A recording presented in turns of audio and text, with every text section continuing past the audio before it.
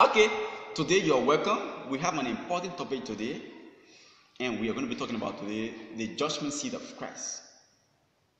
Yes, I want us to talk about this judgment seat of Christ because many Christians in this world don't know about the seat of Christ.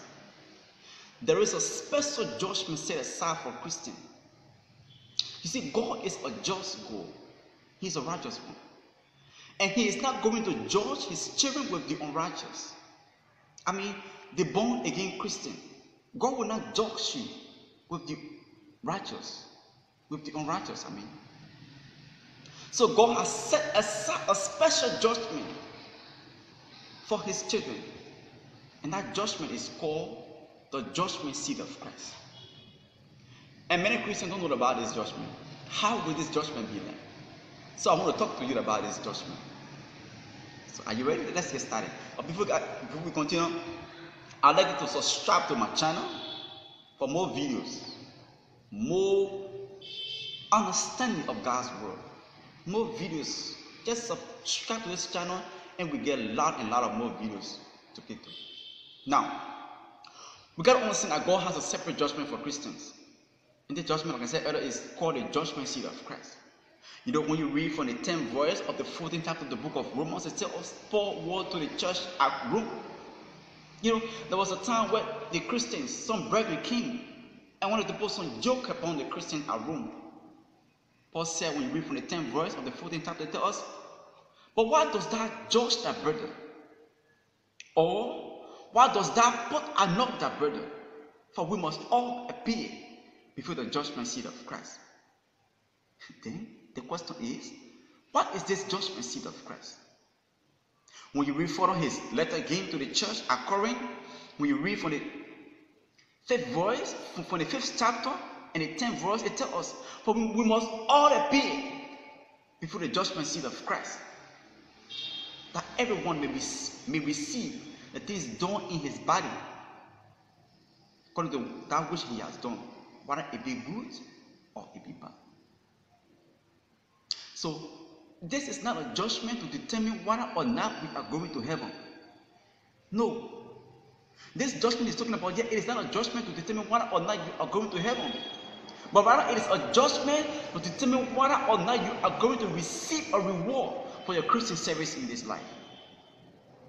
Let's see it. 2 Corinthians chapter 5 verse 10, it tells us, for we must all appear before the judgment seat of Christ, that everyone may receive the things done in his body according to that which he has done, whether it be good or it be bad.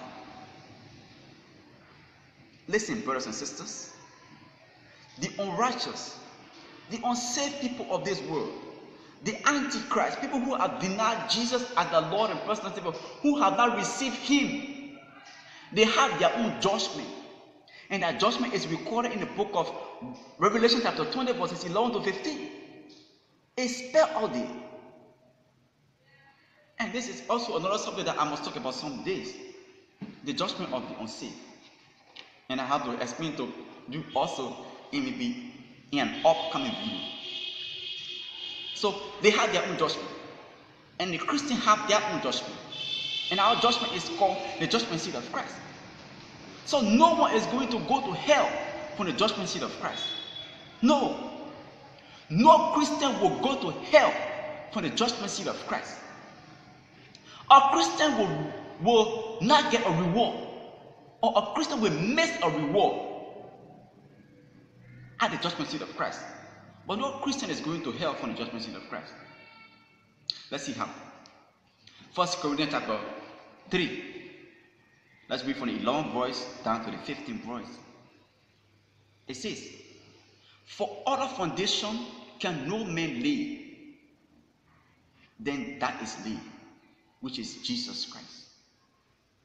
Now if any man build upon this foundation, which foundation? Jesus Christ.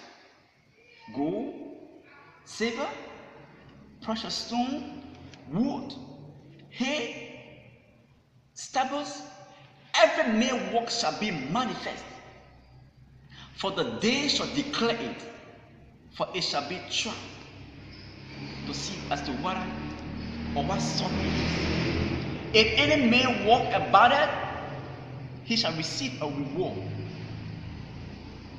Now, if any man walk shall be burned, he shall suffer loss, but he himself shall be saved. Get it? So, this foundation, Jesus Christ.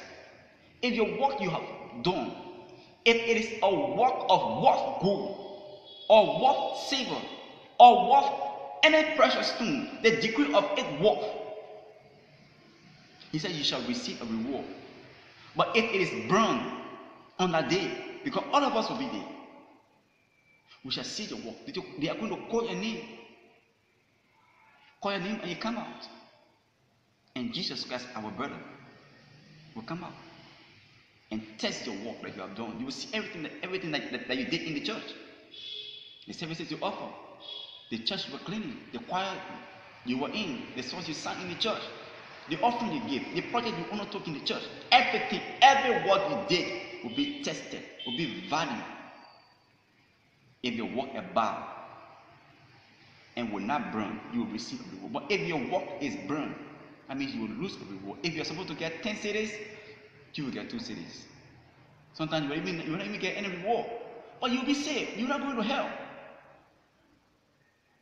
So we have to lay up treasures for ourselves in heaven. But what we do here in the earth.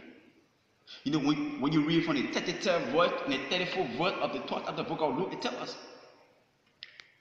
He said, sell that you may have to give alms. Provide for yourself what? Treasures in heaven, where no thief approaches, and where neither moth corrupt. For where your heart is, there will your treasure be. You see, where your treasure is, there will your heart be. And we can do this by serving God in this life, by walking in the church, doing the things of God when we have been born again. So it's not time for us to be worrying about our salvation, whether or not we'll lose it. No. Do more for Christ. Win this for Christ.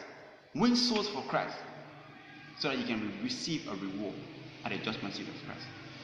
God bless you for listening to this video, and subscribe for a lot of more videos, because we've got a lot of things coming, lot coming on every week.